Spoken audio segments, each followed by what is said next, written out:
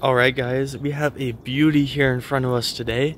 We are at 13742 West Berridge Lane, out here in Litchfield Park, Arizona. As you can see, we have the home right here in front of us, and then we'll just take a quick look around the neighborhood. You can see how nice and quiet it is, how well kept all the trees and all the plants are. So this is a really nice neighborhood to live in. So we'll go ahead and we'll step up here. I do have the garage door cracked, just so when we take a look at the inside, it's nice and bright for you guys to be able to see. But we'll come up to the entry and take a step inside. And then right away, you can see all of the windows in this home. So, you can see how light and bright it is. We only have a couple different lights on in the home right now, and it is super bright in here. So once you step in, obviously you're gonna have your staircase right here to the right. And then if we take a quick left, we're actually going to step into the kitchen.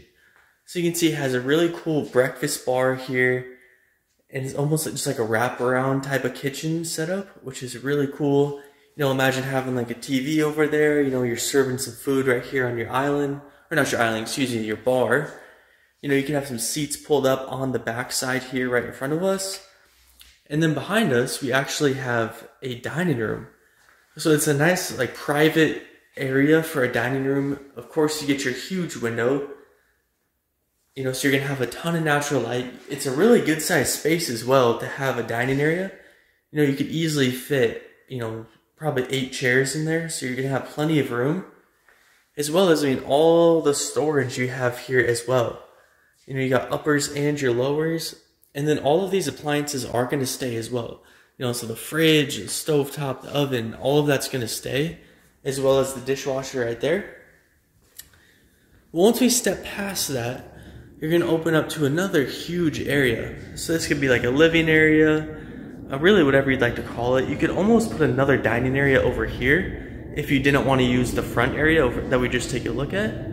And then of course, you got another huge window. Let me step over here. So you can see, you got windows over there, windows on the other side of that little cutout right there. So the amount of natural light that comes in this home is crazy. So you take a look from over here.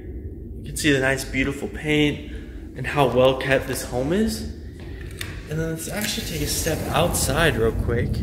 And of course, you can see you get your beautiful cover out here, help keep you cool in the summertime. Then you also have an unshaded area here, it puts like a outside table, some seating, and you have a really cool built-in kitchen type fireplace deal over here as well. And it actually has some seating as well. So imagine having some friends and family over, you could barbecue.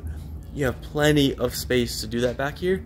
And there's actually this really nice tree right here that's gonna help shade your backyard too. So it's going to help keep you nice and cool as well in the summertime.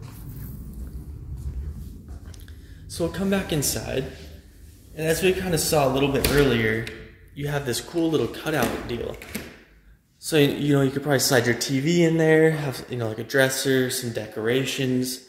It's something that's really unique and something you can really make cool. And then of course we got some more storage here in the hallway. Right next to maybe like a den. I'm not sure exactly what you'd call it. I'd probably be a den. But of course you get your huge window. And then you also get, privacy, but you also still have the flow through this cutout here. So you can make this like an office. If you want like a little game room, you can have some TVs or monitors set up right here. So you could really make this space your own. And it still allows for the open feel, but it also adds the privacy of being tucked away over here. And then this way, we're going to step into the half bath downstairs. So you can see it is a beautiful little half bath down here. And then behind us, we're going to have a closet, and this closet is ginormous. Let me find the light switch so you can see how far back there that closet goes. So it actually is, the stairs are actually right above it. So it's a really cool use of space. And it is a massive storage area in there. And then right off the bathroom and the closet, you're going to have a really nice sized laundry room as well. So you're going to have your washer and dryer right there. You got some shelving above it. And then you have this whole area over here as well. So I mean, there's a ton of space in this laundry room. And then out here in the garage, so you can see we have the door crack, but you also do have all your lighting inside as well. So you can see, I mean, a very nice 2-car garage. You got the little extended step up here as well. So I mean, plenty of space to have 2 cars in there easily, no problem. So that's going to be about it for the tour of the downstairs.